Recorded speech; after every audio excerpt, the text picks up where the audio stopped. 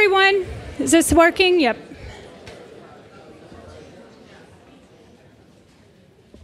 Turn this. There. Can everyone hear me okay? All right.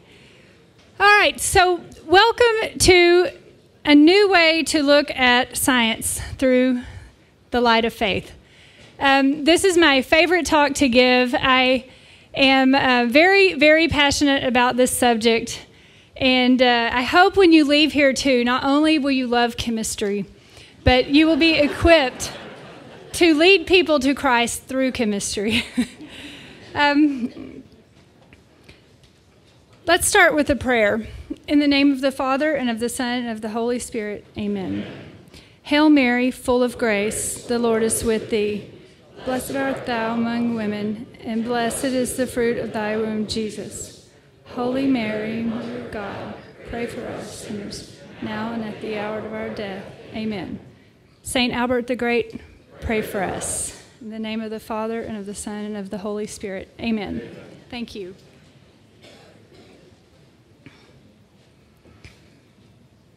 Okay, so to get into this talk, I have to give you a little bit of my background, and we're all big on testimony here, but I was already doing that anyway because when I wrote Particles of Faith, the editor said you have to put yourself into it. There's enough apologetics book on faith and science. You've got to put yourself into it. But the reason is because the way I came to this issue wasn't the normal way, I guess. Chemistry really did lead me to Christ. And you got to understand, I think, where I came to this point to understand what I'm trying to say. What I'm trying to say is pretty simple, though. So the point is to give you a tool to use when you're evangelizing. Because I want to totally, like I said in the blurb, turn this faith and science conflict myth on its head. And it's not hard to do. I'm just going to give you permission to do it. So as the story goes, when I was a little girl, I loved science. I don't know what life is like not being in awe of nature. And when my mom told me that God made everything, I was like, that's really cool. God made me, he made the big round sun, God made the trees, and I understood all of that, and it fueled my love for science. And it's really that simple, that God made everything, and that's why we should love to go learn about it. When I got to high school, I really liked photosynthesis and biology and chemistry. And I remember thinking about all that stuff happening when I looked at the trees. And about that time, I grew up in the Baptist tradition as a Baptist in the Bible Belt down in Texas. I had a lot of questions. And the Baptists don't have a lot of answers. Like, dancing is sinful. We have to get you a prom dress.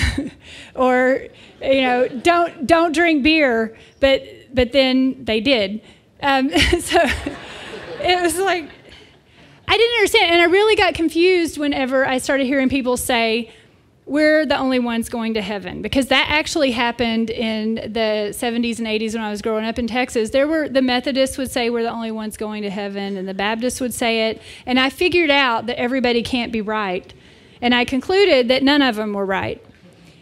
And so when I got to college, really and truly, I left behind my religion on purpose. I'm done with it. The same year, 1991, that REM released that song, Losing My Religion. That was my theme song. And I walked away from it, and I just said, because at that point, it didn't seem like anything to me except a choice. You can get up on Sunday morning and go to church if you want to, because that's how it is in Protestantism. There's no obligation to go to Mass. You could go or not go. I chose to not go. I was done with the yellow casseroles at the potlucks and all that. It wasn't my thing anymore. And so I went to college, and this is the danger for young people. If they have questions, it really does seem like science has all the answers, because science has a lot of answers. In the last not even 100 years of all humanity, science has exploded. And there is more knowledge today about the atom than ever there was before. And there is this rise of scientism and this belief among people that science has all the answers because it has so many answers. But here's the thing I learned. I lived that life. I'm a very logical person. I will follow the logic to its end. I'm not afraid because I was, believe it or not, looking for truth. But if you live a life where the only thing that exists are atoms and molecules, there is really no morality. There is no love. There is none of those things. And you are utterly incapable of dealing with things like that when they pop into your mind so that you set them aside. You really do. Reductionism, materialism, it really is dangerous. It really is dark. It really is a dead end. Well, I realized in my 30s that it was a dead end. I made it through graduate school in chemistry. I got my PhD in chemistry studying photosynthesis. I was trying to replicate photosynthesis because for some reason I wanted to save the world, and they were talking about climate change back in the 90s, just like they do now. And I wanted to do something more than chase people around the library, scolding them for throwing away paper and aluminum cans, and stop using hairspray because I thought the aerosol was bad. I wanted to do something, and I went to Penn State to work with Thomas E. Maluk, who's now the department chair there, in the chemistry department now, because I wanted to do something good with my life. I wanted to study photosynthesis, to capture energy from the sun and use it because that would be an alternative energy source. I got a job at DuPont. In my 30s, I realized this all was going nowhere. And so I told my husband that I want to we were having a child, and I said, I want to know the truth. I want to know the full truth. Science can't answer the biggest questions in my life. And that took courage, honestly, because it was very hard to admit. And my husband said, I know this place. So he was born Catholic, raised Catholic. He was born in Cuba. His sister's name is Maria. He's Jose, Joseph, and Mary. And he took me to the Catholic Church. And I opened the catechism, and the first thing I read was that children are gifts, not highly complex composite systems of atoms and molecules doing their thing. Which I actually said at my thesis dissertation for the 2 kids I already had before I met him. I actually thought of them that way, and it will wreck your ability to parent when you think that of your kids. So he led me back to the church. I led him back. We went to RCIA together. And I had 4 daughters in 5 years, and we had a son later. And during those years, to do that, I left my job at DuPont. And when you're a woman and you subscribe to the atheist, feminist mentality, leaving a job you worked your whole life to get with a PhD, it's the end. And I caught it from people. They're like, you worked your whole life to get here, and now you're throwing it all away because you're going to stay home. But I did it because it was clear to me that the best product I'd ever made was not in the laboratory. It was the children that I had, and more were coming along. And so I left that behind and stayed home. And I turned our kitchen into my laboratory with some equipment that all matched and read. And I had my lab coat, and my husband said to me, Stacy, you might find something else that you're interested in. So I was like, they were my living analytical machines. I would serve them up food every night. How do y'all like this? How do you like? Because every meal was like an experiment, and it was chemistry. But it only went so far. And he said you might find things you like, and I then enrolled in an online program for a master's degree in dogmatic theology. Why dogmatic theology? Because I said when I started studying what the church teaches, I said, I know this. I know what y'all are doing here. I know what St. Thomas Aquinas is doing when he defines his words and makes distinctions. It's like X and X prime. He's using words like variables, and the logic is so tight in Catholic teaching that you almost could write equations with it. This equals that, because the words mean things. And I loved dogmatic theology because instead of in science where we take what we observe in the natural world and make theories to explain it and derive equations based on observation. In faith, in theology, we take what's revealed by God and we reason forth. That's what theology is. And so I understood that kind of thinking. The first book I ever read in my theology studies was by Father Stanley Yockey. Does anybody know who he is? Some of you do, yeah. Father Stanley Yockey was a priest and a theologian and a philosopher and a historian. He was a lot of things, and a physicist. He spent his life writing books about the history of science. And the first book I read was about how science was born of Christianity. And it blew my mind. His book is titled Savior of Science. My first book is titled Science Was Born of Christianity. And I surveyed all of his work as he matured in his ideas and his research over his lifetime, and I distilled it down to a 200-page book because I want college students to know this story, and I teach it at Seton Hall, where he was a distinguished professor. But I'll go more into what he actually taught later. But that changed everything. Changed everything. So many little things along the way changed the way I looked at things. And I understood then that my love for science had been a search for truth, a search for God. And that when I started learning philosophy and theology, it was like the first time I took off in an airplane. And you know, the house that you grew up in, and you're used to it, and you know it because that's what you did, and you limited your vision to that part of the world, that part of reality. That was science for me. Loved it. But when I learned about theology and philosophy, I understood more of reality. And it was like being in the airplane looking down going, oh, I see how it all fits together now. So through all of that, I have 7 children now. 2 of them are grown. 4 of them are girls that were born in 5 years, and they'll all be teenagers in 2020.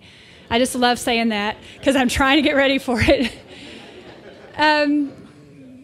And then there's JJ, our youngest. His name is Jose Jacinto, after his grandfather, his great-grandfather. And so we call him JJ because Texas, I can speak a little Spanish, but I don't pronounce it so well. So we just say JJ. But in the years that I was writing Particles of Faith, so that is the next book I wrote, and I was trying to figure out in this day of Twitter, what is the tagline for everything I think that sums up everything I think about this faith and science thing? Because it had become clear to me that not everybody thinks that science and faith go together so well. And it was always about evangelization for me. I wanted to help the young people understand you don't need to leave your faith to become a scientist or to like science. And I did a lot. We lived in the Adirondack foothills in upstate New York in a little village called Barneveld. And I did a lot of walking with my dog, my German Shepherd. An aside, it's named Benny because I wanted, after Pope Benedict, I wanted my own German Shepherd. But I walk with my dog a lot. And it's a female because that's all that was left in the litter, but that's my German Shepherd. And she and I walk a lot. And I would think about what I'm trying to say, and then most of my writing was that way in my head, and then I would go write it down. When I got Particles of Faith in the mail, I found it in the mailbox at night, because we would walk in the night when it was dark. I found the book in the mailbox, and Benny was the first one to see it with me. But in those years, trying to write that book, it took a few years, and I'm trying to figure out what it is I'm trying to say, because it comes easy now, but it was hard for me to get there. I was thinking a lot, and I was also teaching online classes for Colby Academy, and that's out in Napa, California. I was teaching online, because home with kids. And JJ was, at the time, 4 when I was doing this figuring. And he would sit in my lap when I was teaching online chemistry classes to Catholic students all over the country and talking about how everything's made of atoms. And he said one day, he put it together and he asked his sister Lucy, he's like, wait a minute, is my arm made of atoms? And I'm like, yes, JJ, yes. Everything is made of atoms. Your arm is made up of atoms that make up the molecules that make up your skin and all the bone and everything underneath it. But fundamentally, it's atoms that bond together to make up these things. Is the wall made of atoms? Yes, JJ, it's made of atoms. It's hard because there's a different kind of bonding there, and it's got that physical property because of what the electrons are doing that hold the atoms together. Is the air made of atoms? Yes, JJ, the air is made of atoms, a lot of diatomic molecules that are bumbling around the universe, and God only knows literally where those molecules and atoms have been in the universe. And, but we're like, breathe in. Now breathe out. Like, you just changed the course of a great number of atoms, and you never know where they'll go. And it would blow his mind. And I looked up on YouTube to find a little video to teach him about atoms. Don't do this. Catholic kids need to be taught the truth. I found a video with a little blue cartoon guy with a face and mouth and little arms and legs dancing around singing the atom song, and it totally freaked JJ out. Because he's like, my arm's made of those things? Like, no. The truth, JJ, is, and we talked about protons and neutrons and electrons, and it blew his mind. And the truth, atoms are not little blue dancing things. You don't need to use gimmicks. Just teach them the truth. But this went on for months. JJ stopped throwing the ball in the living room against the wall. I'm just smashing atoms, Mom. And the best one was when he ran past me one day and he pushed me out of the way. Move! I've got to go pee atoms. And he got it, though. He understood. And one night I made him spaghetti and meatballs, his favorite dinner. I don't know why I remember that. And it was just JJ and me there. And I said, because I've learned to let your kids pray alone sometimes so you can hear the words, because Lucy, his sister, prayed, lead us not into the station forever. She prayed that one day. But so JJ, I want you to say the prayer for your meal. And by yourself. And so he did it. He said, in the name of the Father, of the Son, and of the Holy Spirit. He said, bless us, O Lord, and he looked up at me, and these thy atoms which we are about to receive from thy bounty through Christ our Lord. Amen. And so, JJ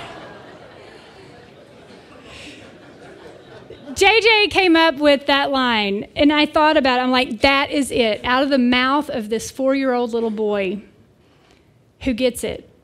When we sit down at the table, this will sound a little funny, but think about the dialogues with atheists and all the people who are popular in the science, talking about science and there is no God. We don't sit down at the table and say, that lasagna looks really ordered. I think that's proof of God. And we don't look at the Brussels sprouts and say, suffering, there can be no God. And we don't pick through it all. What do? We look at everything in front of us and we say, thank you, God. We look at it all in its totality. And we say, thank you, God, for these gifts. And that's what JJ did. JJ looked at everything and said, these thy atoms. And I really wanted my book to be titled These Thy Atoms. And they changed the title to Particles of Faith. And I was so upset because that wasn't the title. It was supposed to be These Thy Atoms. And it took me like a week to realize particles rhymes with articles, and that it was a pretty cool title. But that was what JJ said. And it led me to that line I was thinking about. And this is the one thing you've got to remember from this talk. And you know this already. I'm not telling any of you anything you don't know. But it works when you tell this to people.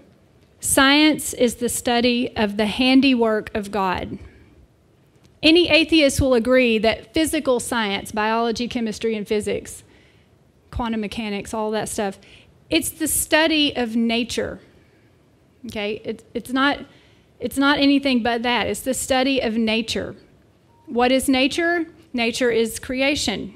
What is creation? God's handiwork. Science is the study of creation, you could also say. That's what science is doing. We look at this universe.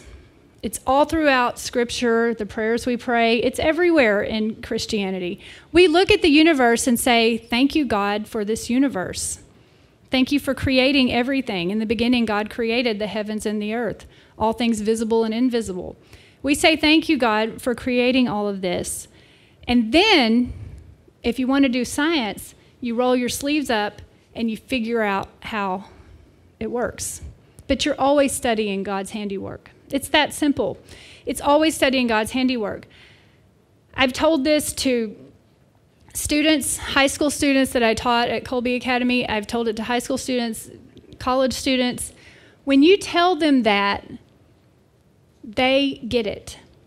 That when you are breaking pencils because those physics equations for linear motion are so difficult to derive, or when you get to Hamiltonian operators and all of that and quantum mechanics later, or when you're trying to balance chemical equations because you can't create atoms out of nothing and you have to have the same number of atoms on the reactant and product side, and it's hard, it's all because God created such an ordered world. You're breaking your pencils and crying about your physics homework because God is so ordered, created the world so ordered. And when you become a scientist, and you learn something new, you discover something new in the world, new in science, and then to get a PhD, you have to do something new. You have just pushed back the veil a little bit more. You have discovered something about the way God created the world that nobody else has discovered before, and that is cool. Science becomes a way to know God better so we can love God better and serve Him better. And when you just tell young people that, they are inoculated from the confusions that atheists pile on them. When atheists try to say there had to be no spark in the beginning, no, they realize that guy is saying it wrong because we're not talking about it that way. We're talking about God created everything out of nothing in the beginning, and science is just studying what He did. Science can't get you to the beginning because there's no matter there if there's nothing. So it really does reorient, and it's simple, but it's also profound. Because guided by this, seeing science in the light of faith, like I also say a lot, it changes the way you look at it, but it keeps you from making errors when you get into the more complex arguments about neuroscience and the mind and body, and especially with evolution. And I do a lot of talks with evolution and with intelligent design and with creationism and with atheists, and I always go back to this simple part. I am looking at all of science as the study of the handiwork of God. It gives you a certain amount of humility. And the book is dedicated to JJ. When JJ was old enough to prepare for First Communion, does anybody recognize this book? Here's the cool thing about not using little blue singing things to teach about atoms. When we got to First Communion preparation and I sat down, this is the very first page of the Baltimore Catechism booklet to prepare you for First Communion. First Communion, I forget, St. Joseph Baltimore Catechism, First Communion. This is the first book, the first page. So here's JJ. Who made you? God made me. God made me out of, and I looked at him and he said, atoms. And I said, because of that, we had a very sophisticated, for a 4-year-old, if I say so myself, Aristotelian Thomistic discussion on the distinction between creation out of nothing and secondary causes. It works. God made me out of atoms. Yes, JJ, who made the atoms? God made the atoms out of nothing. So it's both. We're not talking about atoms just appearing out of nowhere and acting randomly or appearing randomly. God made those atoms. But the beautiful part of our faith that kids learn from the very beginning, He made me because He loves me. He gave me to my mother and father. They take care of me. They take God's place. I belong to God because He made me. And then you get into science. Did God make all things? Yes. Earth and sky, sun, moon, stars, night, day, rain, snow, hills, mountains. That's all physical science. Oceans, rivers, trees, and flowers. When I say physical science, I mean chemistry, biology, or physics. You can understand those things all on those levels of atoms. You can get all the way down to what are the atoms doing that make up the earth and the sky and the sun, hydrogen burning helium, and the stars. And you can get into all of that, but that orientation is there from the very beginning. And I really would like to see us, when we teach Catholic children, start to talk this way, even at that early age, because I do think it will protect them when they get older from being confused. It will give them a confidence. The other thing that I want to add here, and this takes, okay, the science was born of Christianity thing. I want to stick it in right here on this slide. This is a whole talk unto itself, is a whole book unto itself, and my book is a summary of Father Stanley Yockey's lifetime work. So understand that it's hard to give the 2-minute version of this. But I want you to know what I mean when I say science was born of Christianity. It's provocative. Atheists have told me they spewed coffee all over their computer screen when they read it. When I published that book, Richard Dawkins tweeted about it, not favorably, because he thought it was absurd. But I can defend it because of Father Yockey's research.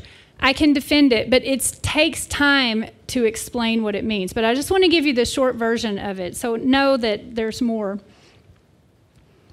Christianity, the way that God revealed to us that he is incarnational and triune.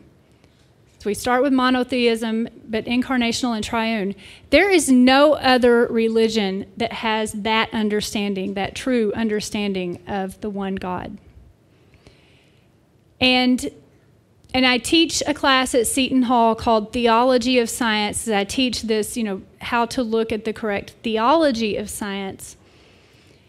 And it's often misunderstood, and I've spent years clarifying it to people, so I know where the hang-ups are. But the premise goes like this. No other religion had that understanding of God the Creator, who was triune and incarnational. And it's true. All the ancient religions held some form of pantheism. Now, pantheism means that God is in the universe, that God is the universe, or the universe is emanating from God. And there's all different, there's a number of different ways to explain it. But it basically means nature worship. And there are subtleties in the differences, but I put this here just so I would... Some of these are hard to remember. But just to give you an example of what I'm talking about, the Hindus held the doctrine of the Atman. This was the Indian expression for the cosmic person or the cosmic powers, the primeval self that bred and bethought himself. And that's where all of nature comes from. And it's in their Upanishad text. You read them talking about this endless cycle of birth and decays. His mouth, nostrils, eyes, and ears became fire, winds, lights in the heavens. There's different creation myths. The Egyptian pantheism was expressed as animism. So just trying to tie this to something you've heard before. The Egyptians worshiped spirits who govern the natural world. They thought living and non-living things had souls that could detach from their bodies and take on other forms like animals. And that's where you get the anthropomorphic animals, such as Hathor, the star-bespangled heaven cow, the queen of the underworld, Reninit, the celestial cobra nurse who suckled the pharaohs, the jackal god Anubis, who conducted the souls of the dead to the field of celestial offerings. So in this case, nature worship went all the way to animal worship. The Chinese pantheism manifested as Taoism, Moism, and Confucianism. And even scholars who studied Chinese history have said China had no science because those religions taught the human to turn in on himself and to try to unite your soul with the cosmic soul. It was a form of pantheism. The Greeks believed in an eternally cycling cosmos, different explanations for it, but the Greeks did have some language. I'm saying the Greeks, which is huge. I can't get into all the different time periods and thoughts. But it was also pantheism, the great year, the eternally cycling cosmos, and this idea that even when they held that there was God, a creator, it was an emanation. It was the world was emanating from God, part of God, still pantheism. They did not believe, none of them, that there was an absolute beginning in time. That was revealed by God in Scripture. And they did believe that nature is creation. They held it as God. And there's a huge difference between deifying nature and respecting nature as good stewards because it's God's creation. That is an infinite difference. Christianity, with its understanding of, among all the other richnesses of the revelation of the Trinity and the Incarnation, the tie-in to science was in that mindset of Christians, understanding that nature is God's creation and that God is triune, God the Father, God the Son, God the Holy Spirit. The Son, the second person of the Holy Trinity, became man, became incarnate. And what do they call him in John? He is the Word, rationality. And that because of the Holy Trinity, that God created, it means all of that, what created. And so it only makes sense that a triune incarnational God would also create an ordered universe. So that was pervasively throughout Christianity. Unbroken thread all the way back to Genesis 1:1. In the beginning, God created. And then John says, in the beginning, the Word was God, and the Word was with God. The order. And so under that mindset, contrasted to the mindset of an eternally cycling cosmos, Father Yaki's thesis is that Christ had to come for us to cement that worldview of creation with the beginning in time. And only understanding psychologically that the world is an ordered creation, that gave the first breaths to modern science. And he shows it with historical research in the writing of the scholars. Modern science is usually said to have been born in the 16th or 17th century. Isaac Newton, Galileo, but they were building upon scholars in the Catholic Church who were saying, how did God create the world? How does it work? That's where the mathematization of nature came from. And so the thesis is, on a hard level, that only Christianity could have given birth to modern science. On a softer level, it did. Science did rise in the medieval universities in the Christian West. That's a fact. And it could very well be because they had the right mental outlook on creation. Other cultures had science, so I know that gets into the Greeks had science, and they had scientific things, but they didn't have modern science as an enterprise and self-sustaining discipline unto itself. And that's the difference. So I can get into more of that. But I tell this to students. I asked someone who works on writing standardized tests at the national level. And I said, how do you get this message out to change in the whole country? And he said, well, you could start with Catholic high schools, start with small Catholic universities. So I taught at Colby Academy, and Particles of Faith is going to be a student textbook for Catholic high schools coming out this fall. I just saw it the day before I came here. Thank you. It's blue. The first one's purple. The student edition is blue. I got a Templeton grant from the John Templeton Foundation to teach this to seminarians at a small Catholic college. My friend said, then you need to go to a bigger Catholic university. I teach theology of science at Seton Hall. And it's getting traction, but it takes time to teach it. But I want our Catholic young people and our Catholic adults to know this is our heritage. Modern science is our heritage. And if nothing else, there is all kinds of good sense and rationality in saying that science is the study of the handiwork of God. If you don't want to get into the history of science, that's enough. And it fits with everything that we think about science now. I tell this to atheists, and I'm comfortable talking to atheists and agnostics. I talked with Marcelo Gleiser, the the one who won the Tibbledon Prize, who's an agnostic. We had a lovely conversation, and I'm fine just saying, this is my worldview. And he doesn't agree because he doesn't, you know, he needs to see evidence for God, empirical evidence. And I tell him, well, I see empirical evidence everywhere I look. But even atheists who are the harshest atheists, I hate to break it to them, but for them to do science, they have to have the Catholic worldview.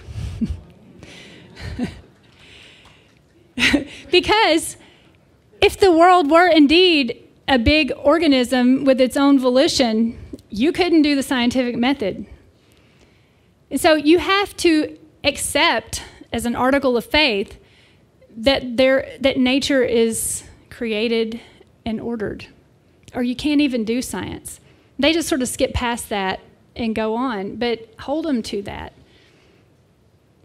In science books, kids also, in every educational institution, learn that laws are what we observe, theories are what we explain, models are what we imagine, but this fits with Catholic teaching, and it's a very fundamental thing about science. It also keeps us humble.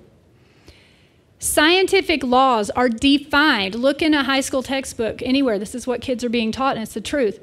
Laws are what we define as observation. When they drop a ball and it falls to the ground with a certain acceleration due to gravity, that is observed. There's no explanation for it. It's just an observation. When we find fossils, those are observations. There's all kinds of stuff that we observe, and we're never done observing. Scientists have good job security because there's all kinds of things that we still don't know. We observe. When we talk about theories, we're talking about our explanations of what we observed. So a theory never becomes a law. It's not like our theories become so certain that we elevate them to laws, because they're fundamentally two different things. And so if you understand that, the word theory, especially like in evolution, it's just our best explanation today. And I can tell you, study the history of the atom. 50 years ago, our theories were very different. It wasn't that long ago we thought atoms looked like plum pudding. You know, the raisins and the bread pudding stuff. Now we know that they have quantum mechanically defined orbitals in spaces where they're most likely to be found. Drastically different understanding of the fundamental particles of nature. And that's just in the last 90, 100 years. So scientific theories are always changing as more data comes along. We don't know what the theories are going to be 10 years from now even. And if you read scientific literature, the theories for evolution change all the time. They're not complete. And so in our humility as humans trying to observe things and trying to explain what we see, theories are never finished. So just don't make too much about them, okay? You're free to study them. Kids are free to study them, learn what they say, try to understand them, but they're just theories. Models are things that we use to imagine. Okay, there is currently the quantum mechanical model of the atom. And you've seen it. It looks like a little planetary, it looks like a little solar system. That's not really what atoms look like any more than they look like little blue balls with mouths and eyes and legs and arms. They don't really look like that. It is our imagination. We have to have some kind of scaffolding to think on. We have to be able to imagine that they look a certain way so we can tweak our theories based on our observations.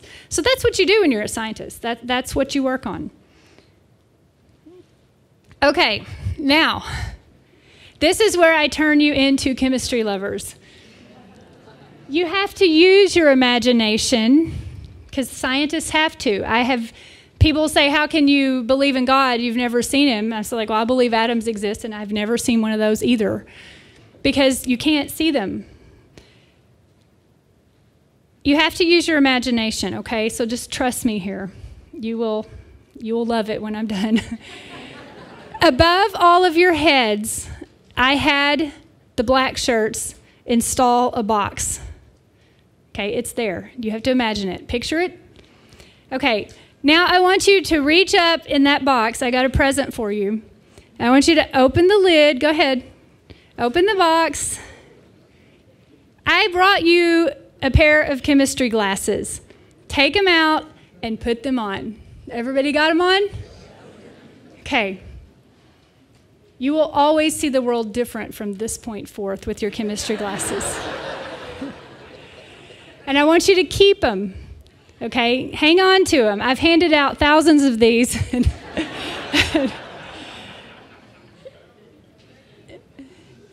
Now, with your chemistry glasses on, I want you to follow me down into the atomic realm, God's handiwork.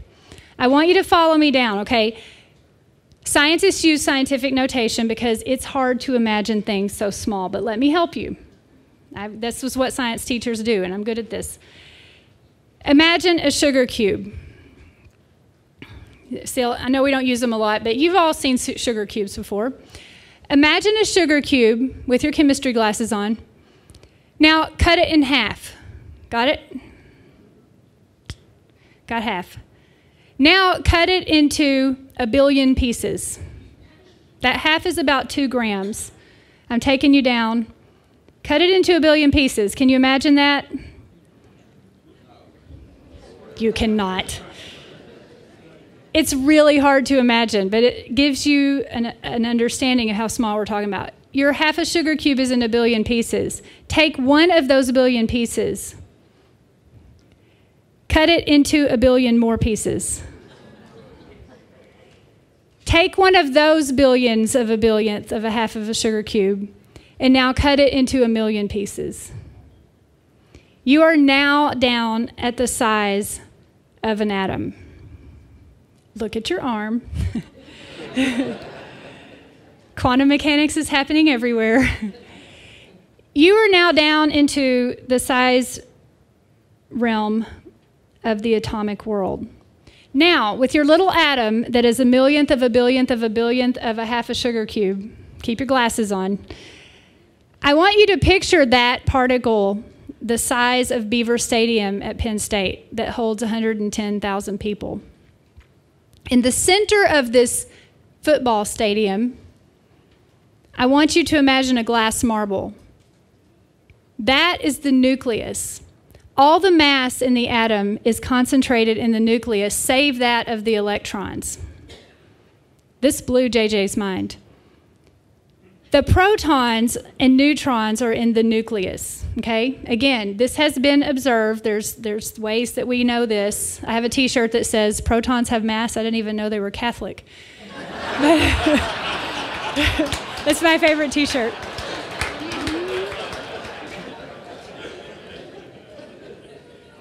But the proton is in this little glass marble in the center of Beaver Stadium. Beaver Stadium is our atom.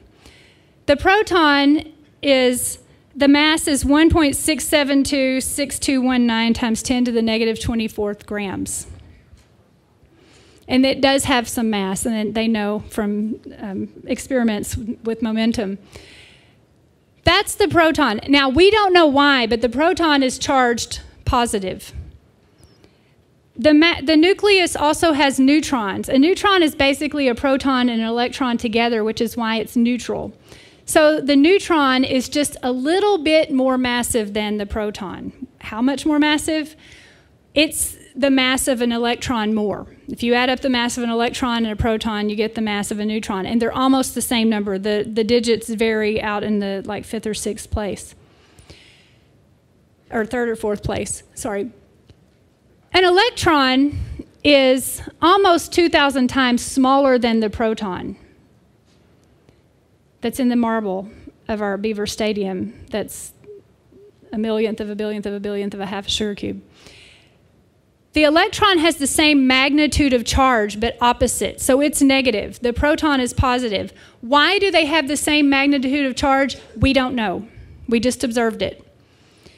The electron is about 2,000 times smaller. It's 1 over 1846, 1,846 times smaller than the proton. And scientists have calculated that given all the physical parameters, if the electron were just 1 over 500 times smaller than the proton, the atom would not hang together. The electron out here whizzing around in all that free space, this is why they say atoms are mostly empty space. The electron whizzing around out here in all this empty space around the positively charged nucleus would be too massive to sustain its orbit, and what would it do? If that had happened back in the early universe, we would not be here today defending the faith. No atoms would have formed. So those atoms that make up your body and that you're breathing in right now and all that, they are held in existence that precisely. Not only that, the atoms themselves are remarkable. Anybody ever seen the periodic table?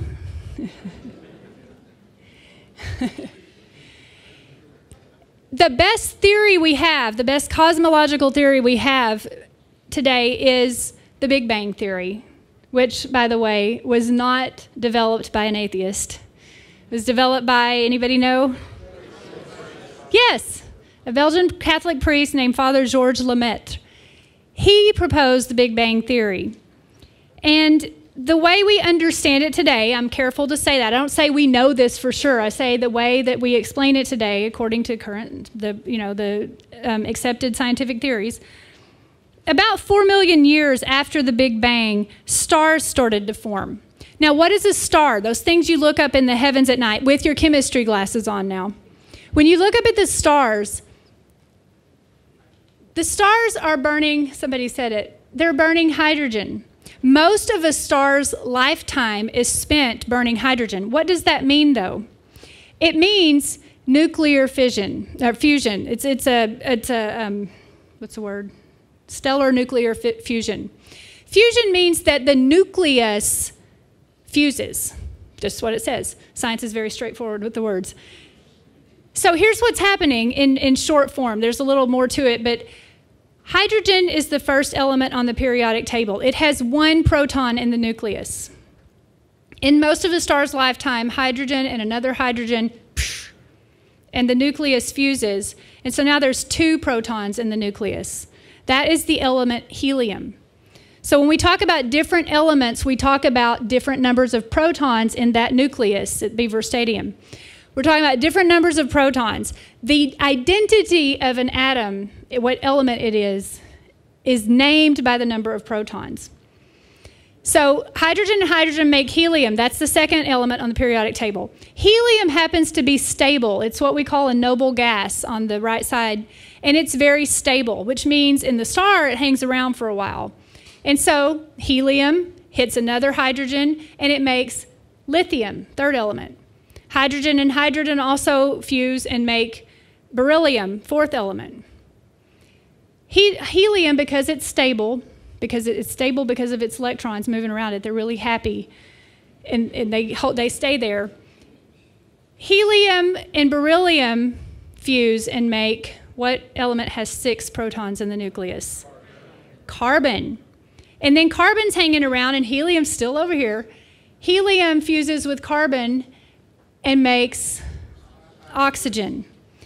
And I quote the AP chemistry textbook by Pearson has a page on stellar nuclear fusion.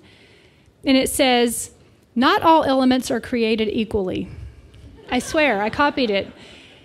And probably now that I say it, they'll change it. But it says there is a curiously high abundance of the elements in the universe that were necessary for life on Earth.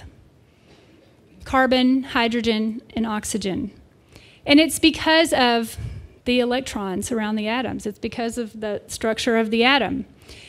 The stars have 3 phases, basically. There is the white dwarf, which is in the beginning part.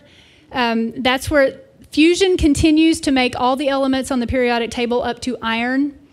The red giant is expanding, getting denser, makes all the elements up to, that's when it makes all the elements up to iron. And then there's a supernova explosion when, in the dying moments of the star's life, all the other elements up to uranium are formed. The elements beyond uranium are the man-made elements, and this is the only place in the universe, Earth, where we keep smashing atoms together to make those fleeting, they don't stick around very long, those man-made elements. But the thing about the periodic table is there are no missing spots. Do you ever think about that? I call them God's Legos, which communicates with students very well. There are no missing spots. That is what I'm talking about when I say you want to get down on your knees and weep for joy. Thank you, God. Because there are no missing spots there. It's that ordered. And everything is made of atoms, and the way they bond has everything to do with the number of protons in the nucleus and how they get along with the electrons out here. Some of them don't want to give up their electrons. Some of them only want to give up a certain number of electrons. Some of them change their mind. It's kind of like, well, let me just say, I had a really hard time with relationships and bonding because of my materialist attitude as a chemist. The atoms don't have free will, and they pretty much do what they're supposed to do if you put them in the beaker together. So think about how that already, with your chemistry glasses on, changes the way you think of yourself and what you're doing right now. The story continues, though. In the Big Bang, the stars formed. These things out here, those little spiral-looking things, are what? Just galaxies. As far as we can see in the observable universe, there are billions, 200 or more billions of galaxies. We live in one of them called the Milky Way. So now we're not looking at really small. Now we're looking at really big.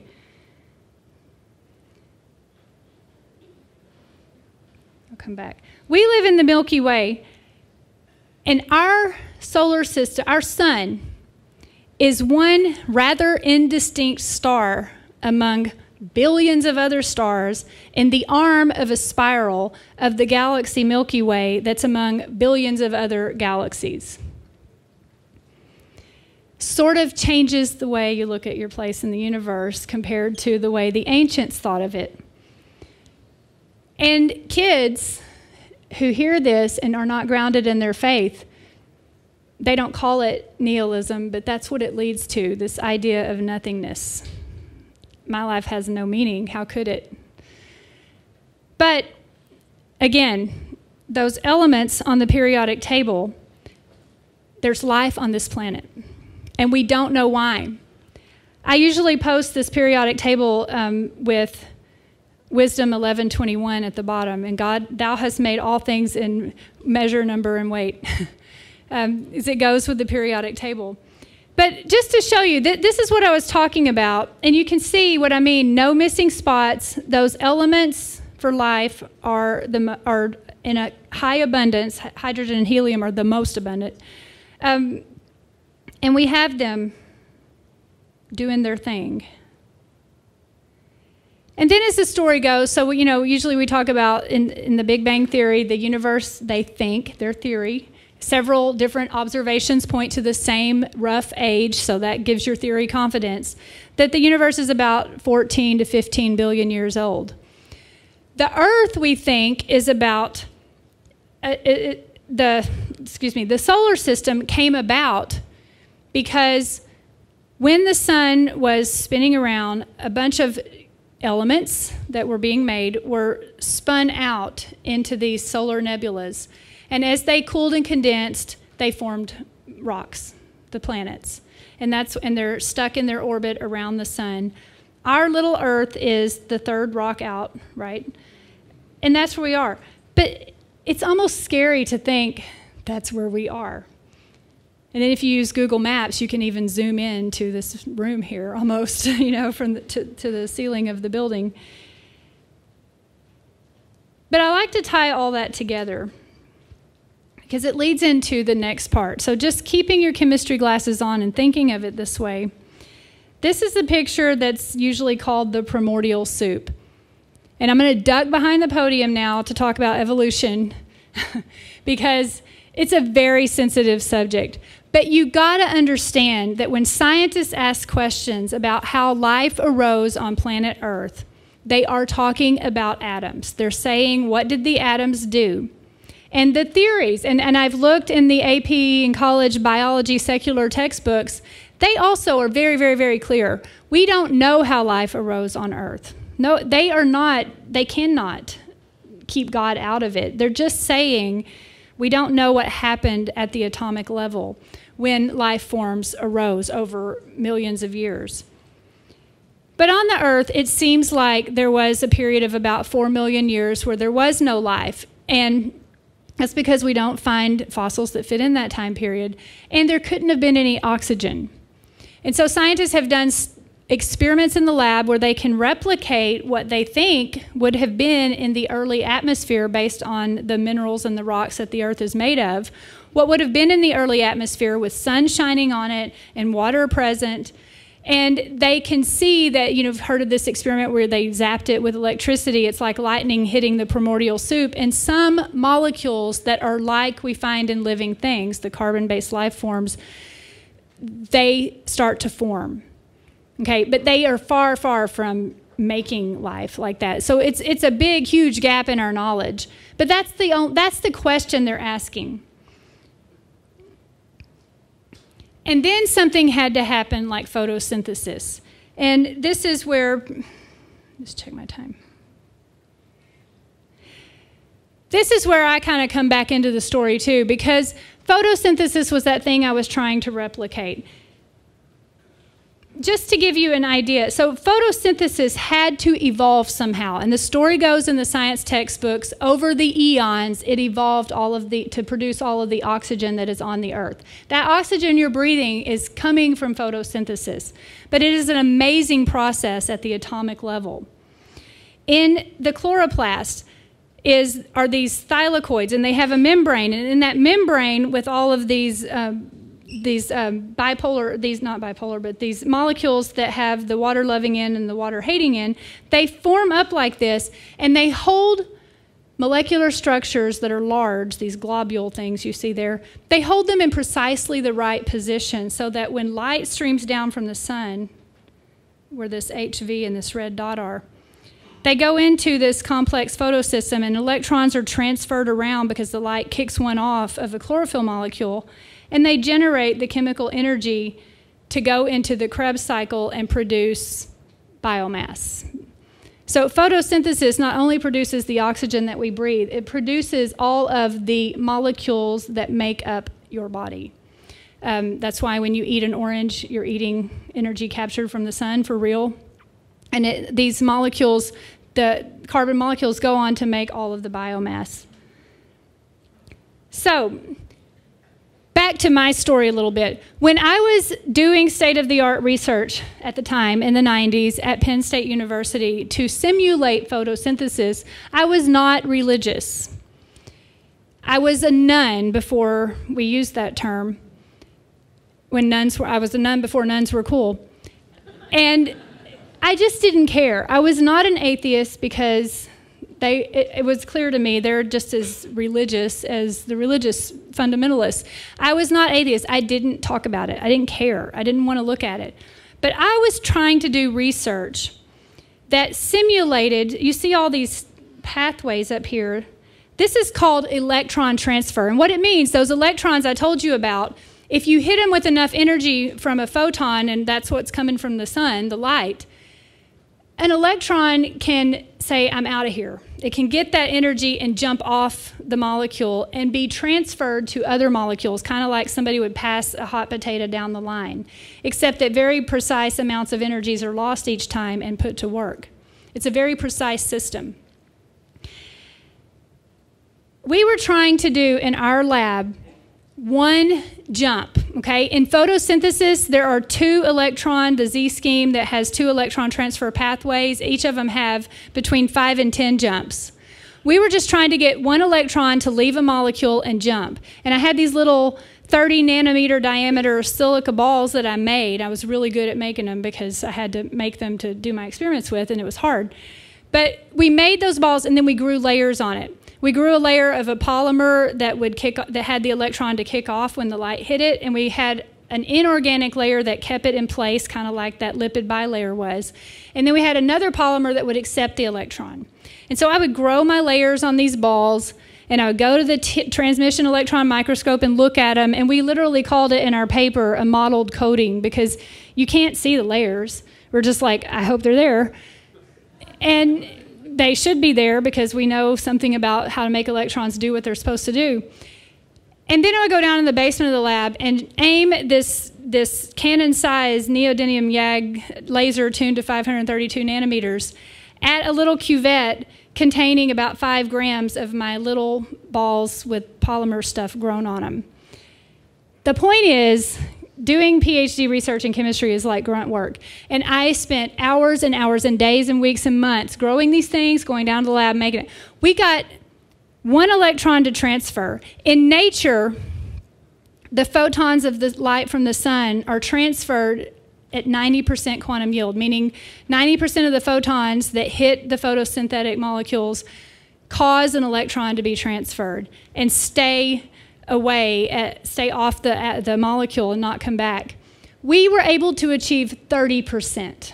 Nature 90, 10 to 20 jumps. Us 1 jump, 30%. That was good enough to be published in the Journal of the American Chemical Society, and then textbooks on photoinduced photochemistry were using that research in it. And it was considered wonderful. But it occurred to me, because I said I like to be logical, it occurred to me that we were merely copying something else. And in those days, I had a moment where I was looking at my jumps. So we got that paper published, and then my professor said, Stacy, the postdoc you're working with is gone. I want you to do 2 jumps now. And I'm like, okay, we can do 2 jumps, and I'll publish a paper and graduate, and then it'll be great. Well, I was in my 3rd year of graduate school, and I had not been able to do 2 jumps. And there was a day when I went, after many months of trying and failing, I looked at a biochemistry textbook at this page, and I started to have a meltdown because it occurred to me that I'm probably missing something here.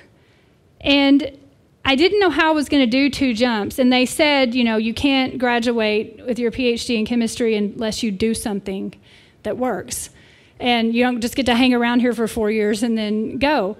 And so I was panicking because I was literally not going to graduate if I couldn't make those electrons jump twice and stay put across 2 layers. And I had this moment, I guess it was grace, but after looking at my biochemistry textbook, I looked out my window in my lab at this 100-year-old ginkgo biloba tree that was right outside my 3rd-story lab. I looked out at that tree, and I got so mad at that tree because I said, I know what you're doing. Because on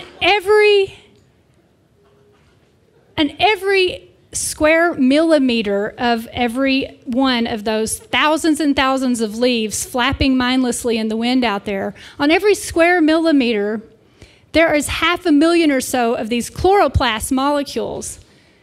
And in each one of them, there are these protein complexes oriented with the chlorophyll pigment antenna systems, and they're just absorbing all the light that streams down from the sun in 1/10 of a nanosecond, and they're transferring them at these precisely spaced other molecules that are an angstrom scale away, precisely positioned just so, far beyond my little nanoballs. And they're transferring electrons into this dual system of photosynthesis. In photosystem 2, the electron is going off of the chlorophyll molecule to a bound plastoquinone, to another plastoquinone, to a pool of plastoquinone molecules before the resulting plastoquinol moves on to the cytochrome BF5 complex, and then the resulting plastocyanin moves on to another photooxidized molecule in photosystem 1. Meanwhile, water over here, where the electron was in the chlorophyll molecule, water is meeting that, and it's ripping electrons off the water molecule, producing the oxygen we breathe. And then in photosystem 1 over here, through another transmembrane unit of ferredoxin molecules, more electrons are getting transferred, and they're going to make nicotinamide adenine dinucleotide phosphate into NADP plus And that's supplying protons into the lumen of the thylakoid to synthesize adenosine triphosphate from adenosine diphosphate in a phosphate donor group. And that's just the light-dependent reactions. And the NADP plus and the ATP were going on into the dark reactions, and they were taking the breath that I'm breathing out, the carbon dioxide. We breathe in oxygen, breathe out carbon dioxide, and they're fixing carbon dioxide into the 3 carbon precursors for all the biomass. And I knew at that point that photosynthesis globally uses 6 times the energy of the entire human population. It uses some 100 kilojoules, quintillion, 10 to the 18th, quintillion kilojoules of energy, and synthesizes some 100 billion tons of biomass. All the living things, plants, animals, us, everything, starts from this process, and it goes into the food chain. It's enormous. Go back to the atom with the nucleus, with the protons and neutrons and the electrons whizzing around, and the periodic table from the elements that formed in the stars and came and made the Earth in this sun star that we have in this arm of the galaxy. And here is photosynthesis going on. And I realized in that moment that I probably needed to let it go because I wasn't going to be able to do it. And you might think that I got down on my knees there and converted and said, I believe in God. But this is the funny thing about conversion. I didn't want to. All I wanted to do was graduate.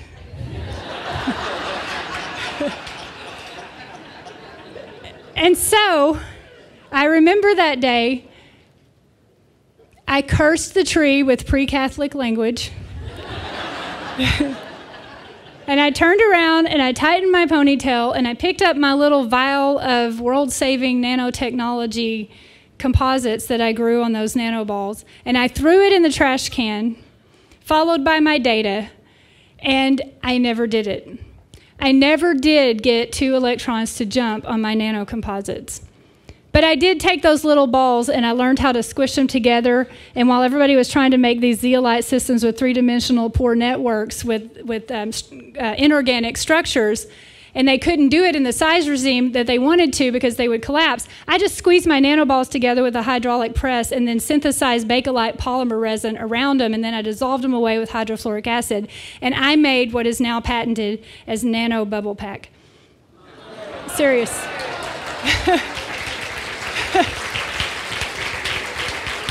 And so that got published in Science Journal, which is bigger than the Journal of the American Chemistry Society. DuPont offered me a job making Lycra spandex. And I got to travel the globe talking about it, spandex, the stuff in pantyhose and all that. And I gave up trying to save the world. And I didn't convert for 15 more years until I started asking those bigger questions. But I never forgot that moment. This is the rest. With your chemistry glasses on, this is photosynthesis. When I said it makes up all the biomass on the planet, there's the chemistry. This is why I was getting so upset. Do you see what I'm talking about, though? But think about this now. If you have heard science is the study of the handiwork of God, that is amazing. And it ought to change the way you think about your existence right now. Because there are more chemical reactions going on for your heart to beat one more time than any scientist can write down on paper. It is unknown. They can look at certain things.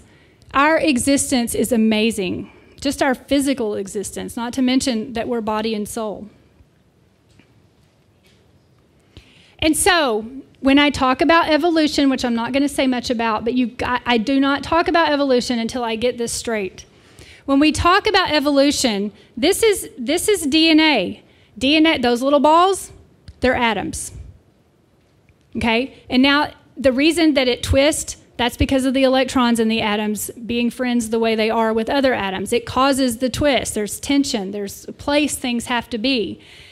The pyrimidines and purines, they only bond a certain way because of the atoms that make them up and what the electrons are doing. It all comes down to the atoms and the electrons. That's why I'm a chemist, because biologists just memorize stuff and physicists just do things in the abstract, or they're measuring the way that motion is at the macro scale. But a chemist has to use physics, and a chemist truly understands what's underneath all of biology. It's called the central science for a reason. I'm not just trying to be arrogant about it. I was very careful. I was very careful about choosing chemistry. But this is underneath. And when we talk about evolution, all we're talking about is what genetic material is transferred from one generation to the next. Okay? There is, and I'm a mother and I have children, and I know that in those moments when that first zygote is forming, there's all kinds of chemistry that goes on when the sperm and the egg meet and fuse and begin to make the zygote. There's all kinds of stuff that goes on as that baby grows. It's amazing when I held my child and thought about how that happened. But it all comes down to the electrons and the atoms.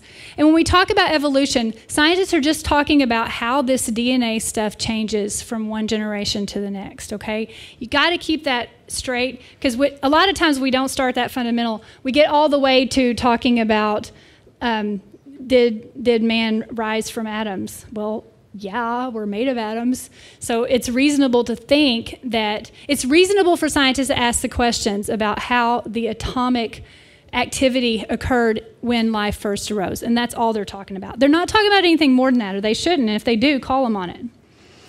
But this is the big, beautiful reality. So when I was a materialist, not that I called myself that, but when I was limiting myself to that slide you saw before, with all the chemical reactions, that's how I looked at life. It's hard to be a good mother when you're doing that, because you don't understand the person. You don't understand the human person. When I became Catholic and I understood that we are made in the image and likeness of God with the power, the spiritual facilities of intellect and free will, because that is an echo, that is like God the Father, who generated God the Son, in an act of the intellect, the Word, and God the Father and God the Son together as one substance spirated the Holy Spirit in love, an act of the will. When I understand that's what it means, it changed the way I thought about me. It's like, oh, I'm responsible for my choices. I have to practice virtue, and I had to learn all about the formulaic ways to practice virtue and practice it, because it's hard. But I understood what it meant to be a person, and that is missing today, and it's missing in so much of the dialogue because people deny the soul. You cannot reduce the human person to atoms and molecules. And so I've made my peace with the trees now. And when my husband moved us all up to the Adirondack foothills, and I was Catholic, and I was having all these children, I can't tell you how wonderful it was. I had the thought many times, every day of my life is like Easter and Christmas all wrapped up into one. Because God is holding us in existence. And every day is a gift. And time is passing that we won't get by. By the way, time passes because what electrons do in the cesium-133 atom.